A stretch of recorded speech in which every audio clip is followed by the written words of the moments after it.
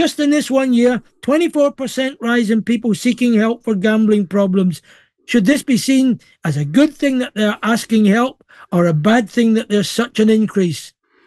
Well, I think you've got to put the weighting on the latter. Yes, I mean, it is good that there are people seeking help, but of course the question is that's dealing with something after the problem has arisen, and what is important to do is to stop the throughput of people having to seek that help in the first place. This latest set of figures, Chick, is kind of the latest in a long line of pretty awful stats that have come out that says just how desperate the gambling crisis is in this country. At the back end of last year, the Gambling Commission was saying they sort of re-looked at how they examined problem gambling, and in their view, anyway, that they said that problem gambling was 8 times worse than they previously estimated.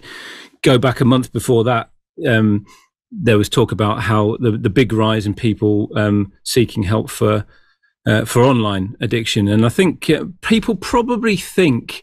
You think about gambling issues, you probably think about kind of a day out of the races or going down the bookies, but so much gambling now is carried around in people's pockets via their mobile phone. Let's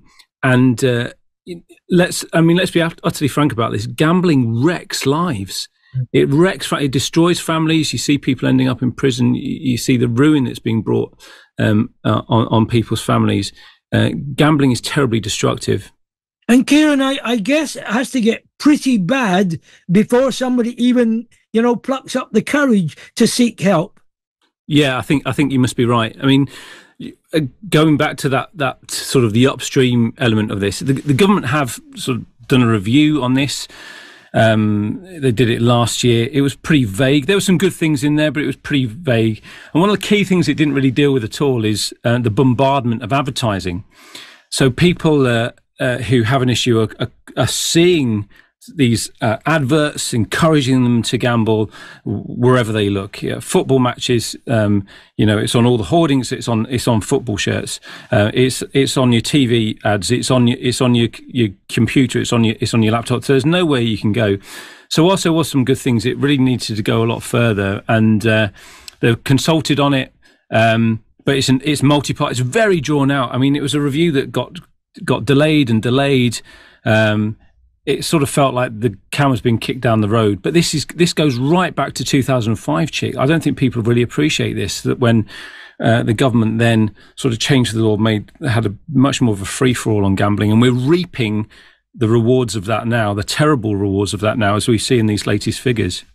And I think one of the things that's often forgotten, I was involved in this issue some years ago, and I remember the figures that, we often think of the problem gambler whose life is affected, but for every problem gambler, I think there's roughly 7 or 8 people on average who are impacted negatively by their problem. It really eats into family life.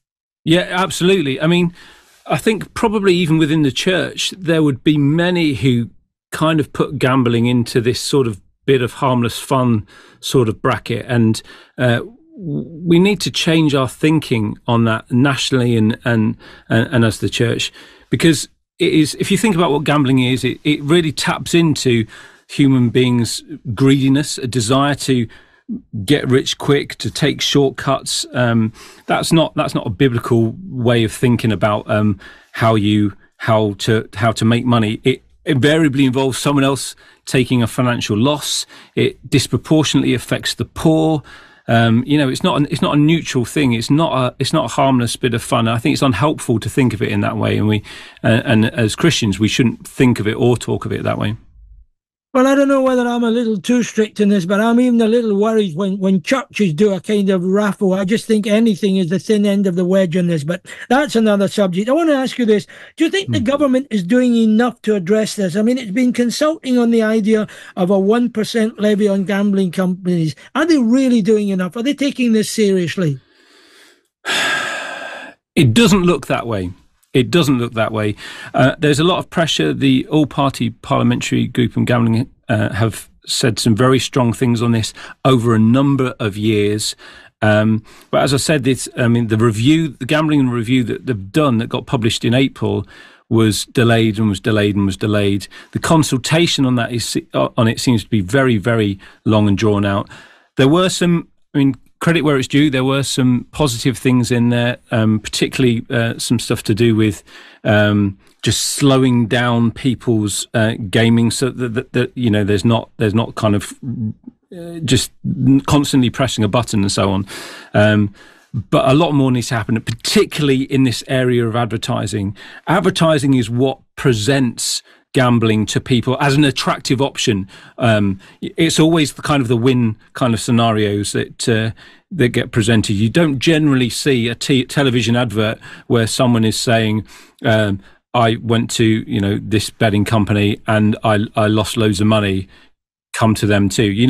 Advertising doesn't work that way. It's set up to be attractive and to draw people in, and as we said, often with devastating consequences.